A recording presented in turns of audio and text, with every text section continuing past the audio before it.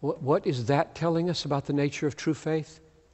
It's saying, if you are driven by a desire for human praise and human admiration and human notoriety,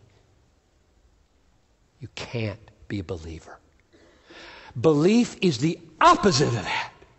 Belief is when that is shattered in the human soul. It's broken. The craving for human praise and human approval and human admiration is snapped and broken. And we go down and he goes up. We must decrease. He must increase. And the brothers hadn't been born again. They hadn't been broken. They were still being driven by what?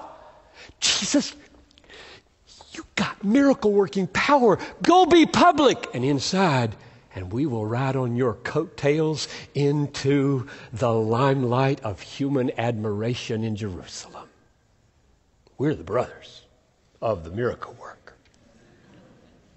That's what I think's going on. And I think it's going on with a lot of sign chasers in our day.